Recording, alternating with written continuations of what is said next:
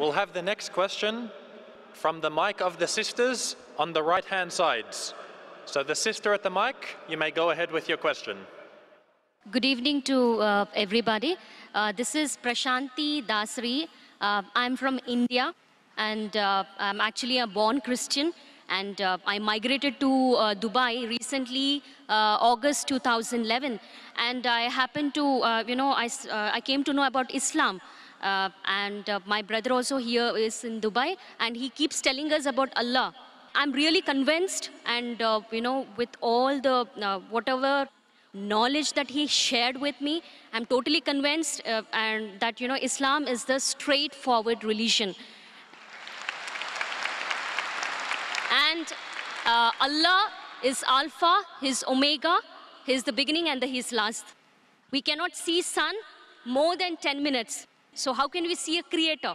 So I'm totally convinced, but there are some questions, that we have doubts, because since I'm a born Christian, I have 4 questions, total 4 questions to Brother Zakir Naik.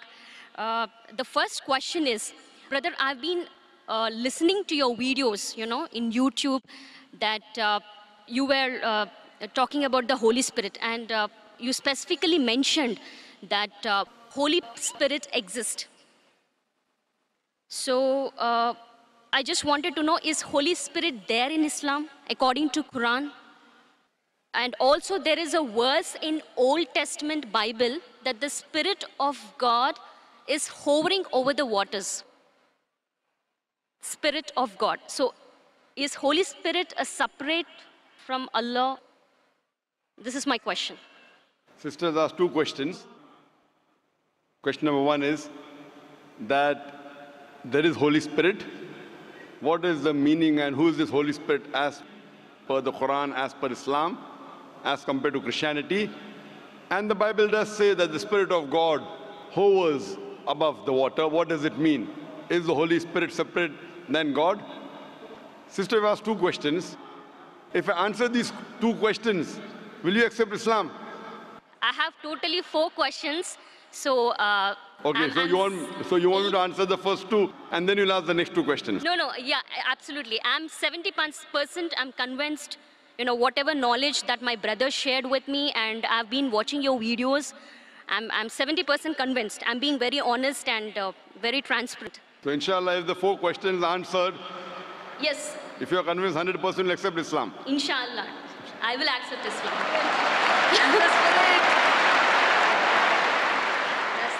The sister asked 2 questions, and after she'll ask the other 2 questions.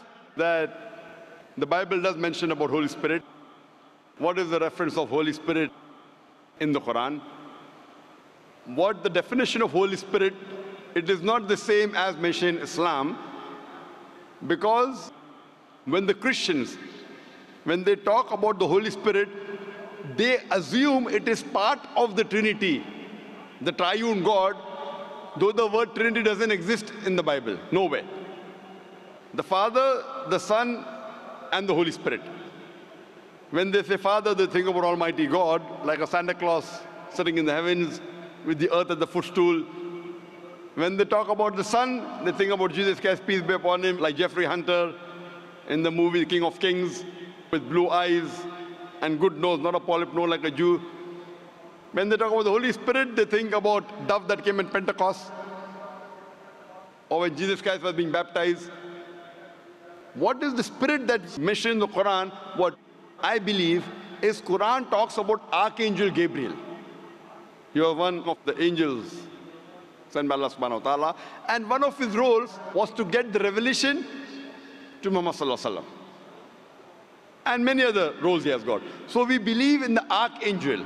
So like that, if you say that there is a Spirit, we have no problem. But he's not part of the triune God. And both are separate. The angel, the Archangel Gabriel is separate than Allah subhanahu wa ta'ala. And the Spirit even mentioned in the Bible is separate than Allah subhanahu wa ta'ala. They aren't joined. This is the teaching of the church. Because the word Trinity doesn't exist anywhere in the Bible. But if you read the Quran, the Trinity is mentioned twice in the Quran. In Surah Nisa, chapter number 4, verse number 171, where it says, وَلَا تَقُولُوا ثَلَاثَةً. Don't say Trinity. إِن تَوْ خَيْرٌ لَكُمْ. This says stop, it's better for you. So Quran says, "Wala taqulu salasa," don't say Trinity. And the same message is repeated in Surah Maida, chapter number 5, verse number 73. It says, "Laqad kafara allazina qalu," they are doing kufr, those who say that God is three in one. So the word Trinity appears in the Quran twice, and both the places it says it is wrong to use the word Trinity. And in the Quran, it is mentioned that don't say Trinity, but the word Trinity doesn't exist in the Bible. The closest verse to Trinity in the Bible is the first epistle of John, chapter number 5, verse number 7, which says, "For there are three that bear record in heaven, the Father, the Son, and the Holy Spirit. And these three are one."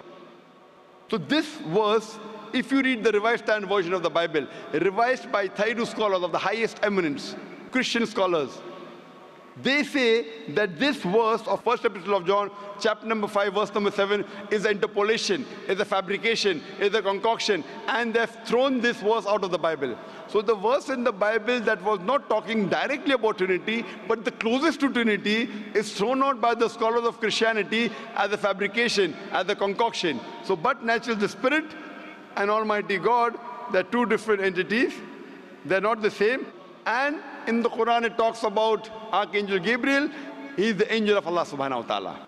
Hope that answers the question, sister. Yes, brother. I would like to know your other two questions. Yeah, my third question is, which is related to Holy Spirit only. All the prophets, all the man of God, like Prophet Abraham, Prophet Isaac, and Prophet Moses, peace be upon them, all the prophets, they used to intercede with Allah. They used to interact with Allah. So to interact with Allah, because they are all the chosen ones, they must be gifted by some strength. It might be the grace of God. So it is a power. There is that some power so that they're able to interact with Allah. So what is that power? So what is my understanding? I mean, what was my understanding all these days was, with the help of Holy Spirit, all the prophets were interceding with Allah. Is that true? Sister has the question that the messengers of Allah subhanahu wa ta'ala intercede with Almighty God. Then she said interaction with Almighty God. Sister, the English word intercede and interaction are two different things. So is your question intercede or interaction? Intercedes. Intercede means that someone intercedes on somebody else's behalf. Someone intercedes on somebody else's behalf. Now this you have to realize that when you speak to Allah subhanahu wa ta'ala, Allah subhanahu wa ta'ala does not need anyone to intercede. The Quran says in Surah Ghafir, chapter number 40, verse number 60, "You ask me and I will answer your prayer." Allah subhanahu wa ta'ala does not require anyone to intercede with him. Why? And people give the example that, when you go in a court of law, when you're presenting your case to the judge, you hire lawyers. So like that, the messengers of God are our lawyers. This is okay and logical for a judge who is a human being, because the judge does not know who is the criminal, who is the robber. So the lawyer helps the judge to understand who is a criminal, who is a robber, who is not. But Allah subhanahu wa ta'ala has ilm ghaib. He does not require anyone to prove to him who is good, who is bad. So it is wrong to say intercede. Yes, someone can pray. A messenger can pray for other human beings. And Allah says in the Quran that Allah subhanahu wa ta'ala does not require any intercession except who He wills on the Day of Judgment. So on the Day of Judgment, Allah says He will give permission to certain people to intercede. And there are hadith saying that this special favor will be given to Prophet Muhammad, peace be upon him. So what we know from the history of all the other scriptures, as well as the Quran, as well as the hadith, that the messengers of God, they interacted with Allah subhanahu wa ta'ala. They prayed for others. But if we use the Prophet to intercede, that means if I pray that if I go through this Prophet, following the commandments of Prophet is good. But if I pray to somebody else besides Allah subhanahu wa ta'ala, That's what many of the human beings do. They pray to human beings saying they are closer to Almighty God. So if we pray through Him, God will accept our prayer faster and better. This is wrong. We have to pray to Allah subhanahu wa ta'ala directly. These prophets of God, they are messengers. Yes, they have special powers. They have special powers. They can speak to Allah subhanahu wa ta'ala. And Allah subhanahu wa ta'ala chooses certain men amongst men, chooses certain men to communicate His message to the other human beings. These chosen people of Almighty God, we call as prophets or we call as messengers of God. So Allah subhanahu wa ta'ala selects certain human beings in the world to communicate His message to the other human beings.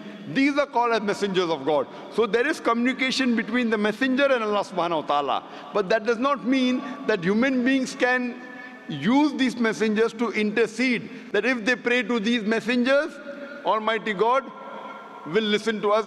This is the teaching of the church. That you believe in Jesus Christ, peace be upon Him, and all your sins will be forgiven. This concept doesn't exist in Islam and doesn't exist even in true Christianity. It is the teaching of the church, sister. Hope that answers the question. Yeah, my final question is, in New Testament, in one book of Acts, Paul mentioned about tongues. What do you say about tongues in New Testament? According to Islam, is that it's totally eliminated, it's not there, or the gift of tongues existed at that time? Sister asked the question that Paul said about tongues. If you give me the reference, I'll be in a better position. There are many things mentioned in the Bible about tongues. There are many verses in the Quran which speaks about tongue. If you give me the reference what you're talking about, I'll be in a better position to reply to you. But generally, there are many statements in the Bible talking about tongues. And also says, if you read the Gospel of Mark, it says that anyone who is a believer, he will be able to understand foreign tongues and speak foreign tongues. That means if you are a believer in God, then you can understand foreign languages and you can speak foreign languages. So that's what I did when I had a debate with Dr. William Campbell. I gave him a 100-rupee note. And the Indian 100-rupee note, as you may be aware, since we have got 22 official languages, I read in English 100 rupees, Hindi says 100 rupiah. I asked him to read the other 20 languages, if he's a believer, and he could not. There are many references in the Quran talking about tongues. If you read the Quran says in Surah Rum, chapter number 30, verse number 22, that Allah subhanahu wa ta'ala has created the human beings in different colors and tongues so that you should recognize each other, so that the men of understanding will understand. Furthermore, the Quran says that on the day of judgment, your tongues, your organs, your hands, they will be witness for you. What you did right, what you did wrong. There are various hadith of the Prophet talking about the tongue. So there are many references in the Quran talking about the tongue. There are many references in the Bible that talk about tongue and how to test a believer. Hope that answers the question, sister. Thank you. And my final question. Okay, I have a Muslim friend and he suggested me to read Bible Old Testament. Okay, he specifically mentioned to go through the Old Testament in Bible, and then he said read Quran. But as you mentioned specifically, that Quran is the final revelation given by Allah. So as a Muslim, what do you suggest me? Because my friend, being a Muslim, he said, follow Bible, Old Testament, and then read Quran. So, sister asked the question, one of her friends told her that first read the Old Testament, then read the Quran. Sister, it's not the must. If there is something like the Old Testament and the New Testament, then there's something like the last testament in the Quran. So when the Christians say Old and New Testament, this is the last and final testament of Allah subhanahu wa ta'ala. Now, I am asking you the question. Suppose you have different versions and editions of a book. For example, you have gone to a medical college. Other than a medical college, Professor Keith Moore wrote some books. And his book had first edition, second edition, third edition. So would you read the first edition or the latest edition?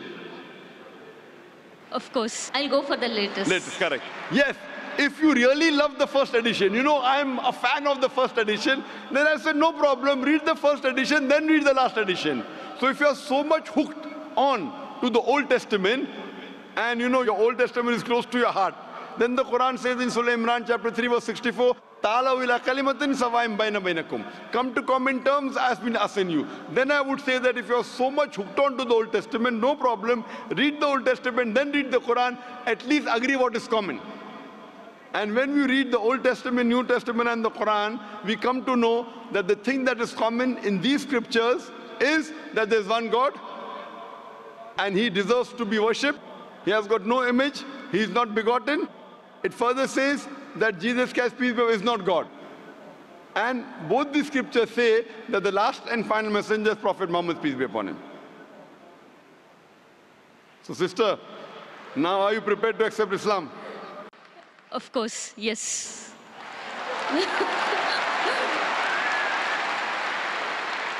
Sister, do you believe that there's one God? Yes, I believe there is only one God. Do you believe that Jesus is not God but is a messenger of God? Yes, I believe Jesus is a messenger. Do you believe Prophet Muhammad is the last and final messenger? Yes, I believe Prophet Muhammad is the last and the final messenger. Sister, is there anyone forcing you to accept Islam? Sorry? Is there anyone forcing you to accept Islam? No, nobody is forcing me. Are you accepting out of your free will? Yes. Because in Islam, to force anyone to accept Islam is haram. It's haram in the religion, and it's haram, it's prohibited in most of the countries, I believe even in Dubai. To force anyone to accept a religion is forbidden. So you're accepting out of free will, sister? Yes, but that is the reason I asked you many questions. MashaAllah. Out of free will. I hope no one is bribing you. No. You know, because in India, when after many people accept Islam, the CID, the police go there and ask, how much dollars Dr. Zakir Naik give you?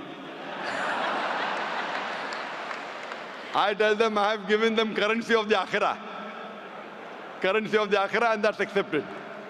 So inshallah, sister, I will say in Arabic and you can repeat it. Okay. Ashhadu. Ashhadu. Allah. Allah. Ilaha. Ilaha. Illallah. Illallah. Wa ashhadu. Wa ashhadu. Anna.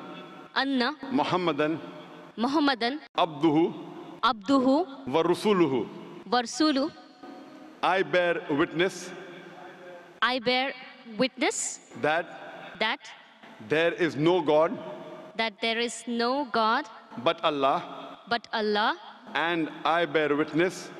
And I bear witness. That. Prophet Muhammad. Prophet Muhammad. Is the messenger. Is the messenger. And servant of Allah. And servant of Allah. MashaAllah, sister, you're a Muslim. Yeah. And may Allah subhanahu wa ta'ala accept your effort. And I pray to Allah subhanahu wa ta'ala that to guide you further and inshallah give you the best in this world as well as the akhirah and grant you a place in paradise, inshallah, sister. Thank you.